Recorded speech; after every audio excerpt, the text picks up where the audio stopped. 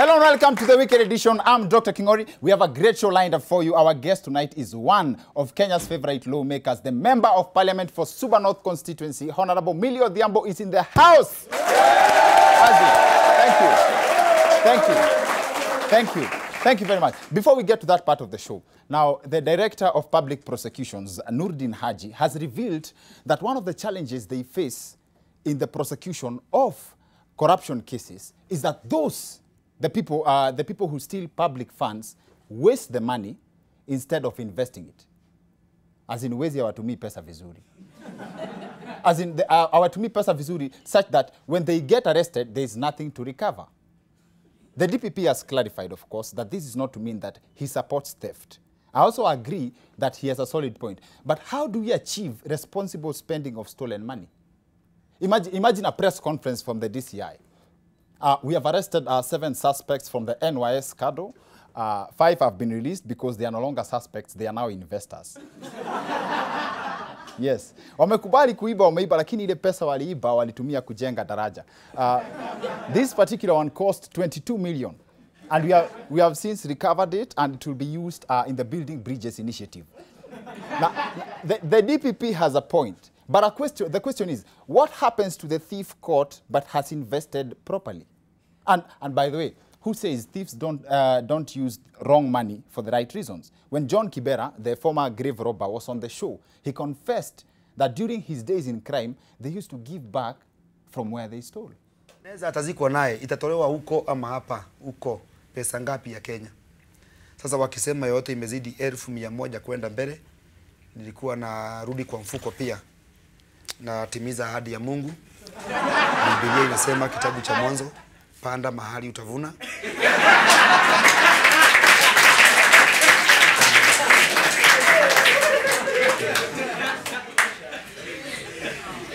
Kwa hivyo nawapea 10. Unatoa 10%. 10%. As a grave robber, he's one of the typical examples of started from the bottom, now we're here. Now, yes. For real. Now, in other news, our Deputy President, William Ruto, was trolled this week online for launching an ICT center with old computers. First of all, the computers may be old, but you do realize with the presence of the DP, the operating system for the computers will be Windows 2022. Yes. And people are complaining that the project is noble, but it could have been launched by an MCA or the area sub-chief. What people don't realize is that the DP had to be there in person because old computers require so much power. Alafu, watu waache kuonea DP. This is not the first time serikali imelaunch mashini mzee. Also, according to a study by the American Mosquito Control Association, mosquitoes prefer biting drunk people. So kumbe hata mosquitoes zinakuanga na weekend. That explains why mosquitoes ziko na tabia mingi kama za walevi. Kupigia watu kelele wakati wanalala, kuimba ya ujinga, kukojoa kwa ukuta. Na wote unyamazishwa na kofi. Also the DCI netted 2 high-end vehicles, a Range Rover and a Mercedes-Benz, using motorcycle number plates. Word is that unscrupulous car owners use this trick to evade tax. However, the main reason they were arrested is juu ya kuendesha hiyo Range Rover bila reflector, alafu walikuwa wanajaribu kuingia tao. That said, let's hear what our reporter Kenya Njui has prepared for us tonight. The machine you're looking at is a motorbike that has been promoted into a car by 2 young innovators from Kisumu, that is, Mr. Anthony Wariaro and Moses Magaga. Duru za guesswork zimetuarifu kwamba the design of this immediate former Duvi was inspired by a hammer. The machine comes with great features like acute air conditioning powered by a solar panel, ni gari ya kwanza ya miguu 3 kuwa na 4-wheel drive, and it is also an armored vehicle sababu hiyo mti ya gear iko na special security feature. In case of an emergency, inaweza kutumika kama rugu ya kumpiga adui. Kuna TV hapo 24-inch screen. For this, haters have described the car as a mobile television stud, but these heroes are not shaken. Sound system is great. However, it's not fair kusema hii gari iko na debe kwa sababu ndio imetengenezwa nayo. With top speeds of up to 17 km/h, it is perfect for going nowhere, but At least it's faster than the speed of most government development projects. The vehicle also has standard safety features with ample space to carry airbags in the boot. The whole car is also dangerous for intruders. That's why kabla ya kuingia, passengers are advised to be very careful. Sababu ukiwarwa na sehemu yote ya gari ile, utalala Kenyatta. Congratulations are in order and the innovators are going places. Literally. Representing the guesswork fraternity on the Wicked Edition. Guess who? Kenya.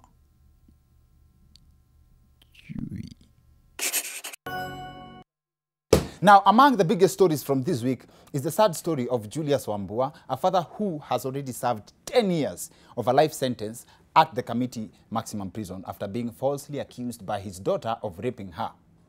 The hashtag Arrest Pascal was also top trending on Twitter after a story shared by a young lady who was allegedly raped by a stranger who had stayed at a place for more than 2 days surfaced online. Most of the feedback from that hashtag are people waiting to hear the accused side of the story. In fact, the tone was, justice has to be served, but people wanted to hear all sides of the story first. Now, one Facebook user also used the platform to share the pain he went through after being falsely accused of attempting to defile a girl at a coffee joint. Now, and it happened that they beat him up first. And as one volunteer went for petrol so that the mob could roast him alive, as in they needed the petrol because human beings don't support combustion. The restaurant, the restaurant workers pleaded with him, with the crowd first, sorry, to check the CCTV footage to verify the little girl's claims. When that happened, it proved that the guy was innocent, but not after getting a thorough beating from the crowd. As in, kabla wa confirm whether he was innocent or guilty, kwanza walimpiga kama matatu ya Kenya mpya. See, that's worse than ile vita ya kukatana ngoma ya Red Sun. And the world is full of such examples. As actor Jussie Smollett was recently on the spot for faking an attack that caused wild outrage just to get a raise. Now, the subject of our show tonight is about innocent people who are victims of a one-sided story and the role of our justice systems. Please share your thoughts with us on hashtag The Wicked Edition at Dr_Kingori on Twitter and Instagram, Dr. Kingori on Facebook, and our guest tonight is a seasoned lawyer and lawmaker. Honorable Millie Odhiambo joins us on the other end of this break to help us break this down even further. See you guys in a bit.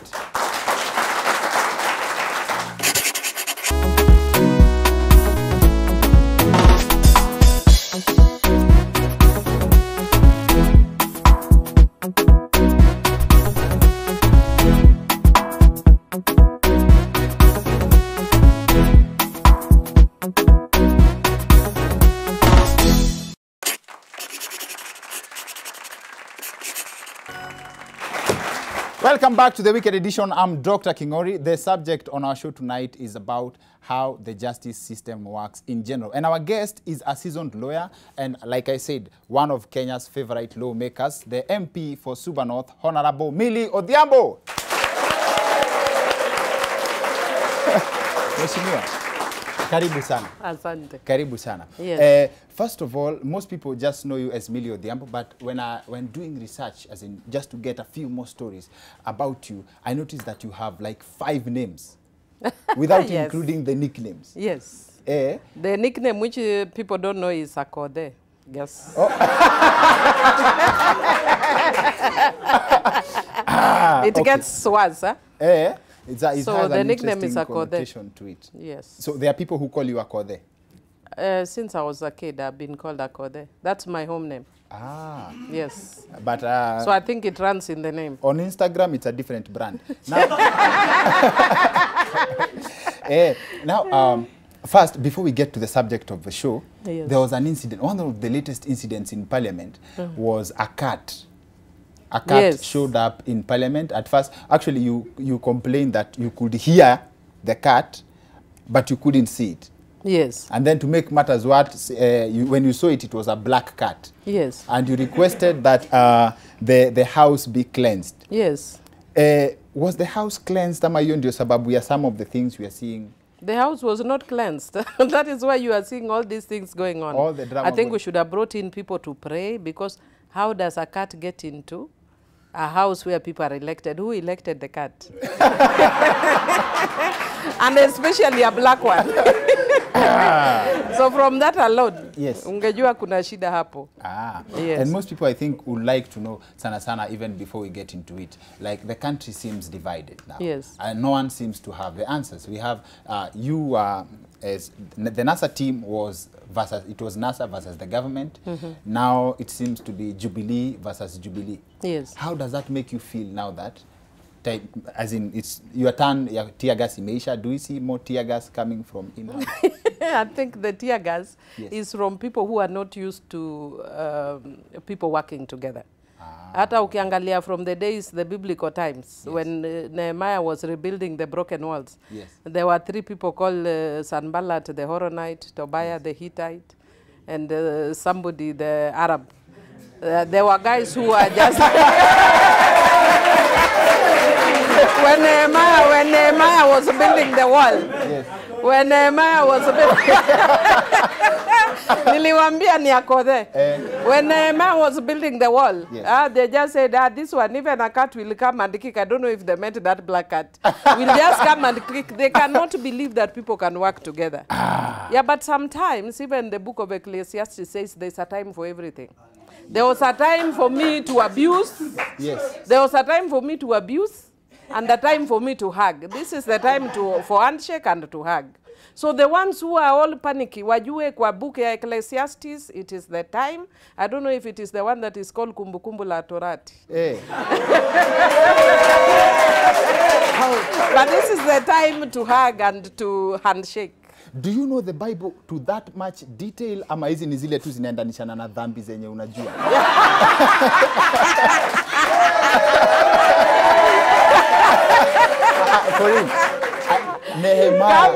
Kama ni za madhambi najua, maybe then I cannot quote for you Exodus 20. You might say I'm adulterous. You can say do not commit sin, do not commit adultery. Yes. That is Exodus 20.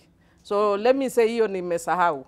Let me look for the one which is love thy neighbor as yourself. First John 4:7 and 8. It says, beloved, let us love one another, for love is of God, and everyone that loveth is born of God and knoweth God.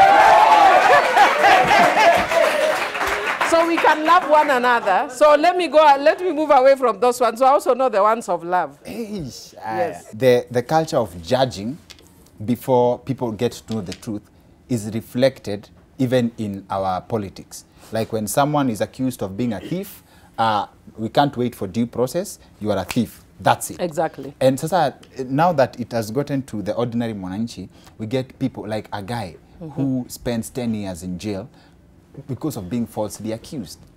You are the lawmakers. I'm told he cannot just be released like that, Badu. No. Why? First of all, let me actually say that I'm glad that you've said, you know, the public, Yes. we have this culture of mob justice. Yes. And I like the person who asked me what happened during the security law amendment bill. Yes. What were you told? Millie unrest. Yes. So you have said Millie unrest. When what actually happened is I was beaten by men and undressed by men. But what did you believe? That I undressed myself. When I was beaten, we were fighting, and you know, because mimi kichwa ngumu. They were stopping us. They were stopping us from reaching the speaker who was somewhere like you. Yes. So when we were coming from there, Jubilee, they were more than us, so they were all full here. Yeah? Yes. So none of us could reach. So mimi nikasema, because I can't confront them, you know, if you went from front, walinitwanga kabisa. Moses Kuria alinitwanga hapa seriously. Alinitwanga hapa thoroughly. Ona hawa wana celebrate ngumi. Imagine, that is how Yes, alinigonga hapa. But I say, data kama menigonga, I must still reach the speaker. Yes. But you know me, I was endowed by God. Yes. So I said, if I can't do it with my head, I turned my back. So I skumaded them with my back. Baka nikafika, but when I reached there, I couldn't really reach where the speaker was. Yes. I noticed there was something holding me. Okay. Quickly, I noticed what was holding me is that there were 2 men pulling up my dress. Yes. Then when I tried to pull it down, they were pulling it up. I tried to pull it down, they were pulling it up. Then when I tried to go forward, I couldn't. Kumbe one was pulling my panty, going with my panty. That is sad. Yes. Mpaka they cut my panty, I have kept it. It is only fortunate it was a designer wear. Kama ingekuwa designer, ningekuwa na shida. Imagine if I was not prepared. Yeah, Singekuwa na design nawe. Ingekuwaje? Ni ukweli. Yes. And how did it make you feel that people jumped to conclusions that you undressed yourself, where the story is different? Fortunately, you know, if you actually Google, you find that what I was doing before I joined Parliament, Yes. I did many things about rights, in human rights and Yes, women's from rights, 1987. including being the chairperson Yes. of Coalition on Violence Against Women. So I understand something that we call the wheel of power and control, that when people undress me, they are taking power away from me. So I took the power away from them by trashing what they did. So it will take, I don't know what it takes for you to think you can pull down my esteem. And how because that's what they were trying to do. And Kwa how- Millie. And how does the ordinary girl out there achieve that? Because not everyone is as strong. They are not strong, but I train a lot of girls Yes. on building their esteem. Yes. And I'm glad the one who said that because the boys, they feel the boys Yes. have not reached there. But ukienda to imagine an honorable house, Yes. they can do that to me. Yes. Yeah? Yes. What about the girls who are out there? I find it very hard to put both genders in comparison, because look at the case in one of the cases we are looking at today. A man was accused of defilement. They didn't give him a chance to, as in 10 years later is when people get to bring this conversation on the table, that there could be a different truth after another side of the story comes up.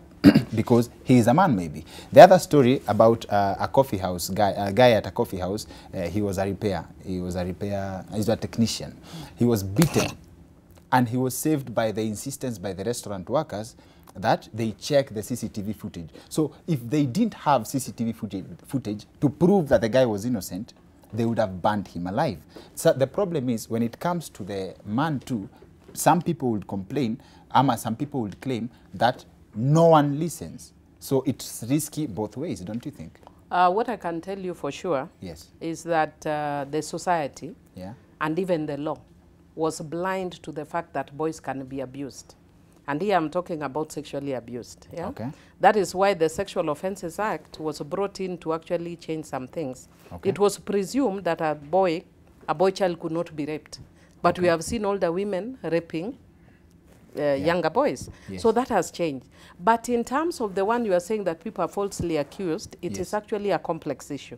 And I'll tell you why it's a complex issue. Okay. That even before I came into Parliament, I was the director of the Credo. And the Credo was an organization working, you know, it is an organization working with children, protecting children who have been abused. And I can tell you on a day-to-day basis, when I sat in my office, and we were big, we were all over the country. Yes. In Nairobi alone, you would receive up to 30 cases a day of girls who are sexually abused. But there were also cases, which were very rare, Yes. where people would falsely accuse Yes.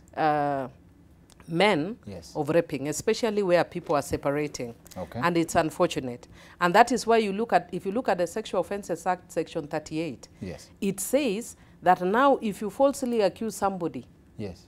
of raping you, then the sentence they would have been given, you will be given the same for lying. So this girl Yes. that was saying the father has, she lied about the father, Yes. I said that the first thing she needs, even before the father is released, is she needs a lawyer to advise her. Because she's facing Yes. life imprisonment for telling a lie, for lying about her father, if that indeed is true. And I'll tell you why. Because I've been in this sector She for was long. a minor. She was a minor then. It does not matter, because even minors commit offenses.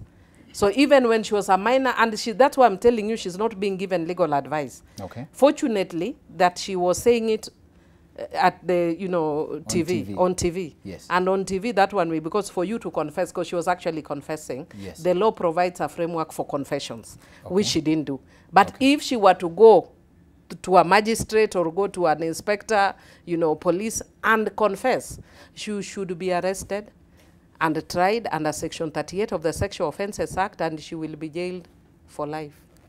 So that The only explains- saving grace maybe now, if she's charged, Okay. is that maybe she can argue that she was a vulnerable witness Okay. and she was not told, Okay. that she was manipulated and all that, but she can now use it in defense. But the people who could be charged is herself and her mother. But the reason why I'm telling you it's complicated Yes. is that this girl needs, once, a lawyer, Okay. but she also needs a psychologist or a counselor. Okay. Because you might also find that she's living with the guilt. She may have been sexually abused, Okay. but is living with the guilt of having sent the father to prison, or the stigma of people knowing that she was defiled by the father. So she can retract the story Yes. and say, no, no, no, I was not sexually abused. I was just lying, while she does not understand the legal implications. So somebody needs to talk to that girl. And maybe, Mheshimiwa, you can, maybe a secret, before we let you go, a secret. Yes. The money that is being, the money that the DCI is discovering Yes. in places, Mara 37 billion, Mara, the figure is lower, 8 billion. Yesterday, some money in a bank, they got money, like it's 2 billion, others say it's 37 billion. How comes we have so much money in the country? Because I'm told it may not be as fake as people claim. You know, in politics, especially in parliament, you hear a lot of stories. Yes. And I've heard stories about people storing money. In parliament, I've heard people talking about it.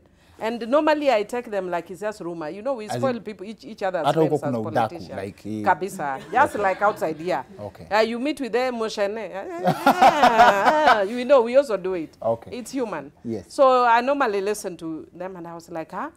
You mean these things are actually true? Me, I thought they were jokes. Yes. People talk about people. There are two stories I've heard very strongly. Yes. And I hope the DCI can investigate the second line. Okay. One is these people who get money through corrupt deals and keep them. Mainly they are politicians. Yes. Two, there are some who are not politicians but connected to politicians Yes. who trade in gold that are also kept in these safes. They call people from out of the country. Okay. They cheat them, they are going to sell them. And it is the same gold that has been sold to 1,000 investors. They come and show you, you see it, they come and remove it from that safe. Yes. They show you. Yes. Once you've proven it's gold and you deposit your money, they say that it's on the way. Wanairudisha, the money never comes, the gold never reaches. They wait for the next victim. So the gold story and this money, I have had it countless times in parliament. Actually, that could mean that the money is not fake first. Probably, most likely. Okay. That answers very many questions. I don't know, I'm not the DCI, but I'm just saying probably. Okay. As every leader, like you are working, you are a friend of the government. Yes. There is Jubilee. Yes. Jubilee is now splitting, appears to be splitting because NASA people are working with Jubilee. What's the harm in everyone working together if it's for the good of the ordinary Kenyan? There's nothing. That's why I was started with the Sanballat and Tobias story. Yes. And I want to encourage my brother Ruto, Yes. who when I was in university was also with me in the Christian Union. You so are I with... want, yes, we were with him in the Christian Union. So I want to encourage him. I want to encourage him to re-look at the book of Nehemiah, especially the book of Nehemiah 4, and help us rebuild the wall. Let him learn to hapa be kwa a Nehemiah kuna kitu. Kuna kitu hapo, kuna kitu. Yes. Let him relook at the book of Nehemiah. Yes. And work together. There's a time for everything and time and a season for everything. You are at UON with the deputy president. Yes. In CU together. Yes. How many of you were CU and UON are in government now?